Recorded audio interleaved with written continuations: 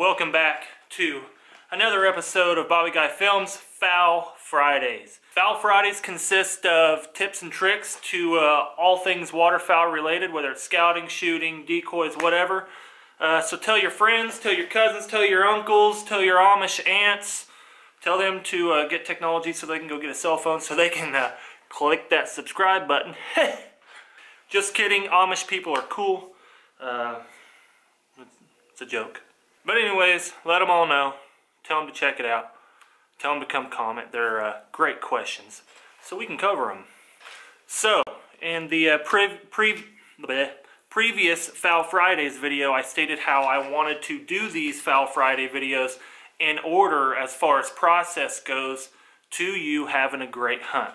So, scouting, blah, blah, blah, blah, blah, blah, blah, blah. This one is all about how to both hide and sit your decoy spreads, mainly in the field. This isn't going to be about anything water related, mainly in the field, mainly goose hunting, but these tactics work identical for duck.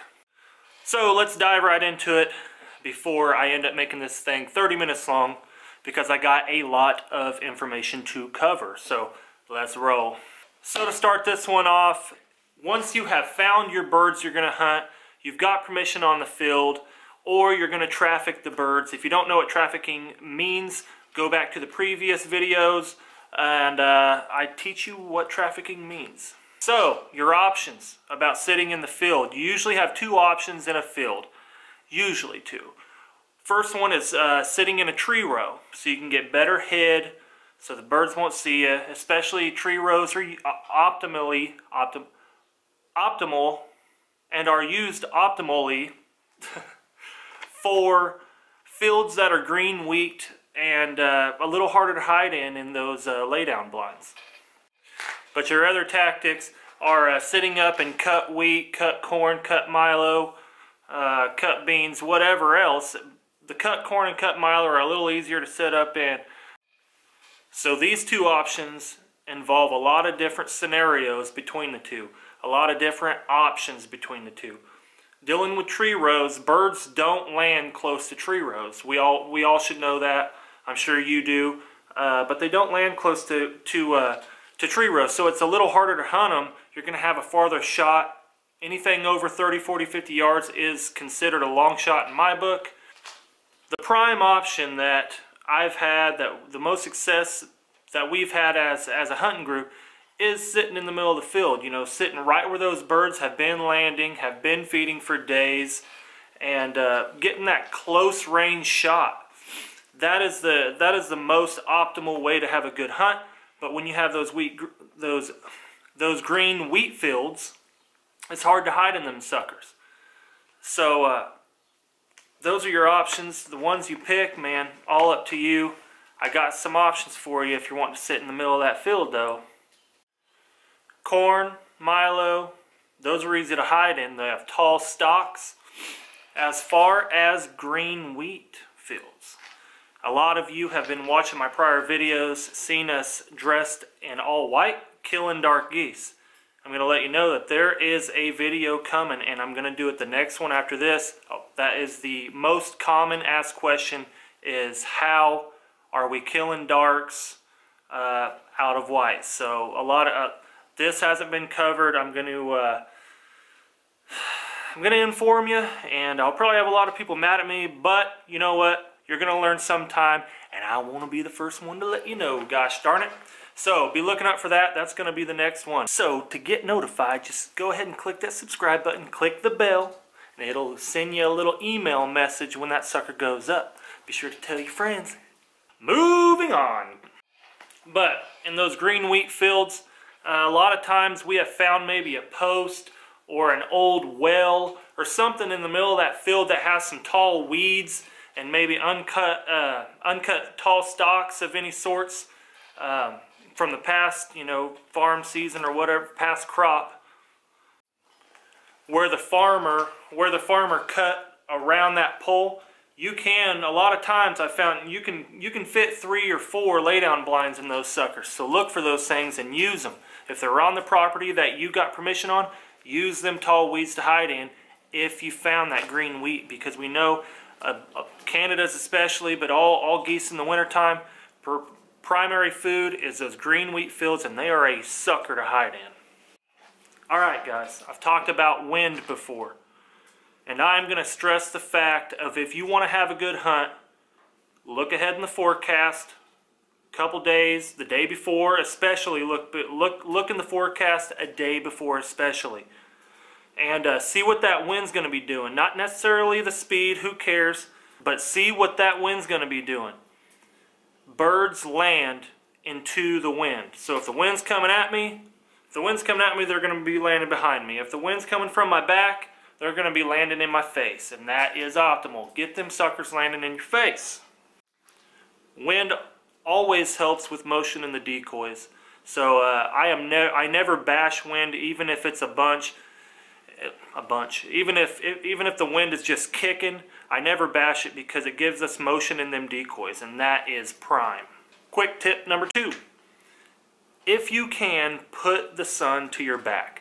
Now you can only do this if the wind is out of the east. So if the wind is out of the east, that's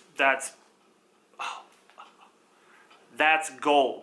Because therefore your face isn't going to be lit up. You don't have to hide as much. You'll have a bunch of shadows from whatever you're hiding in on you. It almost blinds you in a little more. So 1, wind. 2, sun. If you can have them both at your back, wind out of the east, prime. But in the winter we all know that the wind is primarily out of the north and sometimes out of the south. So it's not too often you get to shoot birds like that, not being blinded by the darn sun. Quick tip number 3, I'm going to go back to tree rows a little bit, just real quick. If you decide to hunt out of that tree row, set your decoys at minimum 20 yards away from that tree row, because if you set them too close, your decoys are going to be too close to that tree row, and they are not going to like that. If you have decoys too close to the tree row, that is a no-no. Birds will flare 100 yards out, 200 yards out before they even get over you. But if you set those decoys at minimum starting at 20 yards out, that ensures your kill pocket will hopefully be, if the birds act right, will hopefully be in that 30 to 50 yard range. Kill pocket. What's kill pocket, you ask? The kill pocket is an area in the middle of your decoys, or wherever you decide to place it, according to where you're sitting, that the birds are going to be landing in that 30 to 50 yard shooting range. The size of that pocket, that kill pocket, it is directly associated with how big the flocks you're going to be having decoy in per flock, per group. So this field, when you're scouting, you need to see how big your groups are coming in. If you are having a whole roost come up and move to you at once, or maybe twice, two big shots of maybe 500 to 1,000 birds at a time, or even 200 to 300 birds, you need a huge kill pocket. Relate your kill pocket to the size of the groups that are going to be cycling into your spread. So, moving on. This video is called Sitting Your Decoys, so that is now what we're going to focus on. You've got your spot, you've decided where you're going to sit, and according to the sun and wind primarily. Now, it's time to set your pattern of deeks. The only pattern that I'm going to talk about today is the U or the V pattern, whichever you want to call it, whichever you prefer. I'm only going to talk about this one today because, I'll be honest, it's the primary one that we use. There are some times when we find some smaller feeds to where the birds are landing and are naturally a little funky when we go and scout them out. But today I'm going to primarily just hit on and completely slaughter the U pattern.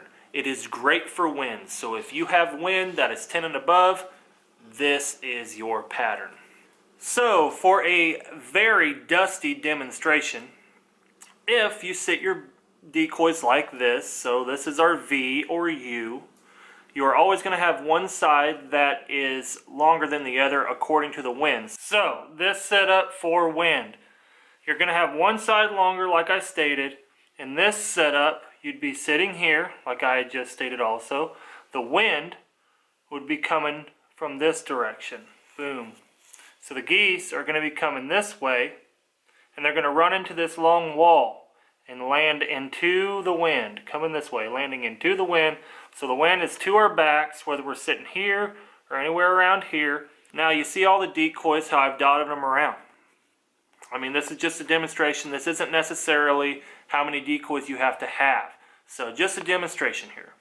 Really populate where you're going to be laying down. If you're in white, this works perfect for white, hunting out of white, like I've just mentioned. Any really filled lay down hunt, this is a great pattern with a good wind. You want some high concentrated areas. These can be a little thinner. The real factor of when you scout the birds and you see them. This is our primary setup. But what if you look close here, we got a family group here, here, and here. These you can move around. A lot of times you'll forget them and go back and put them in. This just gives it that additional real factor. Each one of these groups, you only need to use about 5 to 7 decoys here or there, and primarily you don't even have to have 3 groups. If you only have enough decoys for 1, 5 to 6, 7 deke little family group, do that. If you feel you have too many, like 3 is quite a bit. If you feel like you have too many, take one out, add it to your concentration of where you're going to be sitting. Adding to the natural real factor. So when you sit this spread and you get it all set, you're ready to sit down, the sun's coming up or whatever, when you're done sitting this sucker up, walk around the entire outside, walk around the entire inside. So around every portion of it. You do not want hard edges. I kind of learned this the past 2 years, found it out how vital it is this year. If you see just a line, like they're just lined up, it's literally a U, get rid of them suckers. As you'll see here, some are spaced out. You can even take them out farther, you know, whatever. Especially this back edge, make them how they come out. It does not have to be conformed. You don't want it to look like a U. We're just going to represent the shape. So like this huge bulk back here, you can have that. That's going to be where you're sitting. Or if you're sitting here, have that big bulk here. But make sure there's no hard edges. So as you can see, when you're sitting this close, man, you have to blind up. If you're in lay down blinds, make sure that you're going and blinding them up thick. Sit it in between your blinds, fill in between each blind to so you don't have lines of green or whatever the case may be, however you're hunting them. If you're hunting out of white, really lay some white snows in here and get it thick, because you're just going to be laying out there on the bare ground.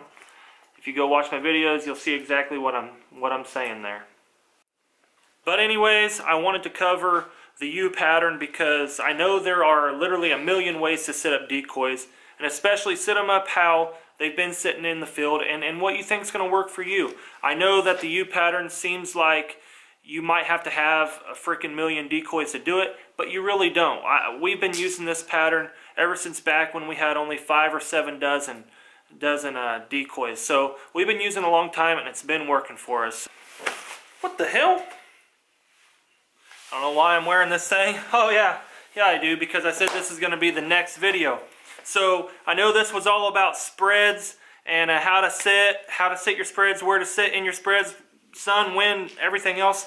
We're going to keep the spreads going, because when you wear white, when you hunt out of white, to kill dark geese, to kill snows, it doesn't matter. Yes, hold up. Some of them don't know. Some of them don't know. Some of them don't know that this is the most asked question that I get on any given comment when we hunt out of whites, killing Canada specks, snows, whatever it might be. It works, it's extremely effective, and I'll be honest to say that it's easy. So this is something that's up and coming. Nobody's hit on it. It's been a big secret. So I'm going to go ahead and release the old cat out of the bag here. You guys want to learn it. I understand you want to learn it. And I tell you now, it does take quite a few decoys and windsocks. So be looking out for that video to come. I'm extremely excited to let you guys in on that. It's been used a lot for killing snows, but it's a brand new form of hunting to killing dark geese or specks or whichever ones other than snows or blues or whatever that you kill. So you can shoot ducks. I mean, the options are endless to this. So tune in for that mother sucker next week. Next Friday is when that sucker's going to be going up. But be sure to go click that subscribe button. If you like this video, hit the thumbs up.